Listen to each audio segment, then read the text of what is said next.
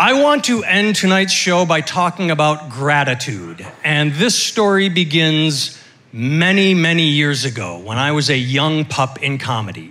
And I was given the opportunity to open for a comedian who was about to become famous. You would not have heard of him at the time, but on a comedy circuit, we all knew, like, oh, he's got the heat. He's going to be the next big thing. He doesn't have to reach out and grab the golden ring. Hollywood is going to pluck him like the claw from Toy Story. That claw, they just take him and make him. And so I was excited. I have this opportunity. I went to the comedy club. It was in a small town in central Illinois. And I went into the green room. And there was this soon-to-be famous comic, and I'm a little nervous, and I stuck my hand out and said, "Hi, I'm Nathan. I'm your opening act."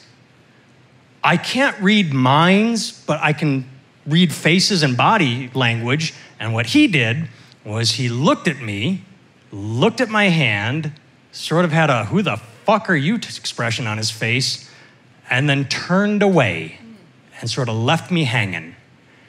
And I felt kind of stupid and backed out of the green room and left. Not the comedy club, just the green room. And that was our only interaction of the entire weekend. I would get on stage, tell my jokes. He would get on stage and complain about how his wife and daughter were a pain in his ass and he hated them. And then after that weekend, it all came true. I mean, he got a TV show, it got canceled, he got another one, he started winning Emmys, he was a critic's darling, the funniest comedian in the world. He was hosting Saturday Night Live.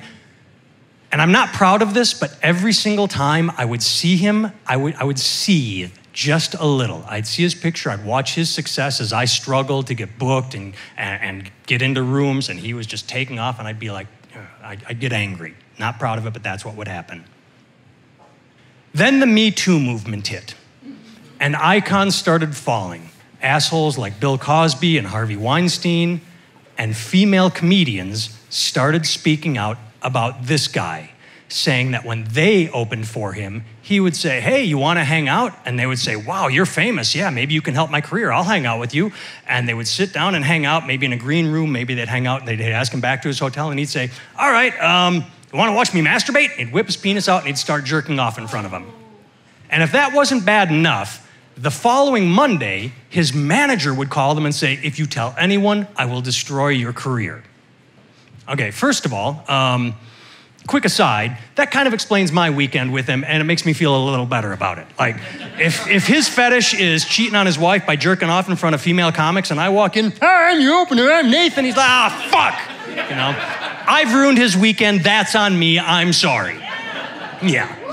But like before, I wasn't proud of this, but he lost everything. Hollywood canceled all his shows. He had a movie that was supposed to come out. He got taken out of that. And I sort of went, a little Nelson Muntz. I celebrated his failure. Not proud of it.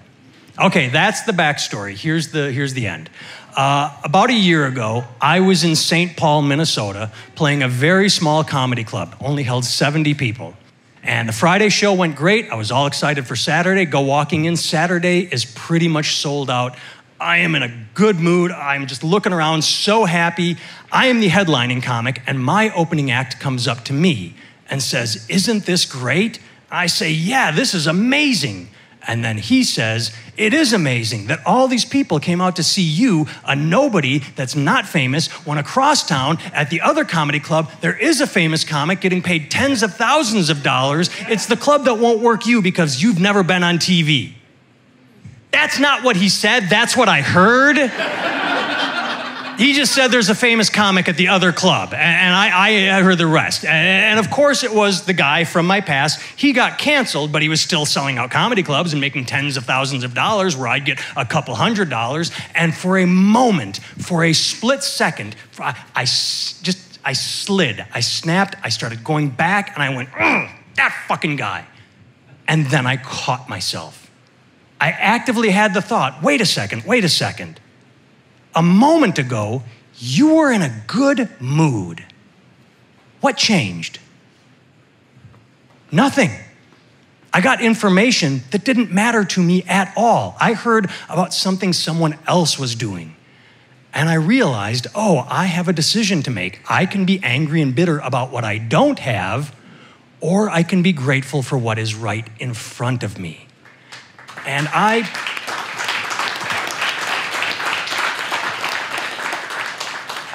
then I remembered my Hamlet. There is nothing that is either good or bad, but thinking makes it so. There is nothing that is either good or bad, but thinking makes it so.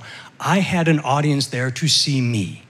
I have a wife that I love. I have kids that I love my life. And I may have 4 fingers and a thumb, but I can get my Billy on like nobody's business.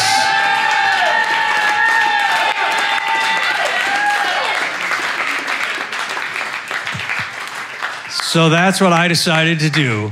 So thank you for coming out tonight and seeing a comic you've never heard of. I appreciate your time. I appreciate you. I hope you had fun. Have a good finish to your weekend. Have a good finish to your life if I don't see you again. Good night.